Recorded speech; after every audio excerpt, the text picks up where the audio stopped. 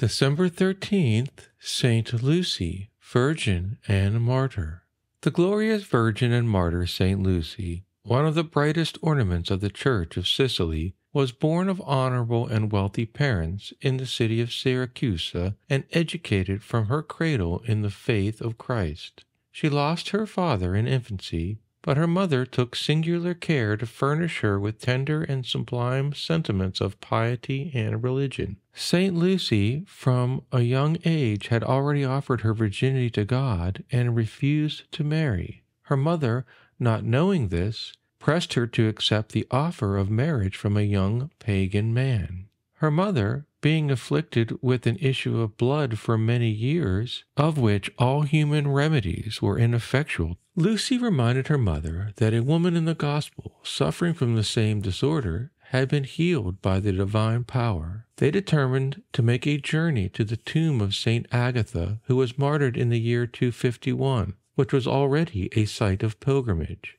Saint Agatha, Lucy said, stands over the site of him for whom she died. Only touch her sepulchre with faith and you will be healed. Saint Lucy and her mother spent an entire night praying by the tomb until, overcome by weariness, both fell asleep. Saint Agatha appeared in a vision to Saint Lucy and, addressing her sister in faith, foretold her mother's recovery and Lucy's future martyrdom. You will soon be the glory of Syracuse as I am of Catania. At that instant the cure was effected, and in her gratitude the mother allowed her daughter to distribute her wealth among the poor and to conserve her virginity.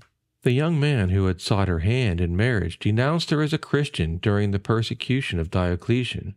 Lucy was ordered to offer incense to the idols, but at her refusal her enemies tried to take her to a brothel for defilement. This proved impossible as she became so heavy she could not be moved. The exasperated prefect gave orders to attach her by cords to harness bulls, but the bulls too did not succeed. He thence accused her of being a magician. How can you, a feeble woman, triumph over 1,000 men? She replied, Bring 10,000, and they will not be able to combat against God. A fire was then kindled around her, as she was covered with resin and oil, but she did not burn, and no harm became her. Finally, when a sword was plunged into her throat, the promise made at the tomb of Saint Agatha was fulfilled. As she died, Saint Lucy predicted peace for the Church.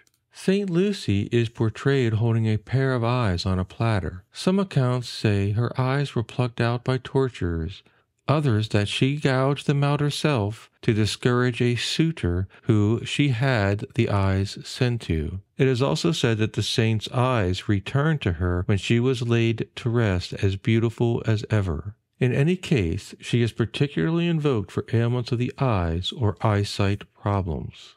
Saint Lucy, your beautiful name signifies light. By the light of faith which God bestowed upon you, increase and preserve this light in my soul so that I may avoid evil, be zealous in the performance of good works, and abhor nothing so much as the blindness and darkness of evil and sin. By your intercession with God, obtain for me perfect vision from my bodily eyes, and the grace to use them for God's greater honor and glory and the salvation of all men. Saint Lucy, Virgin and Martyr, hear my prayers and obtain my petitions. Amen.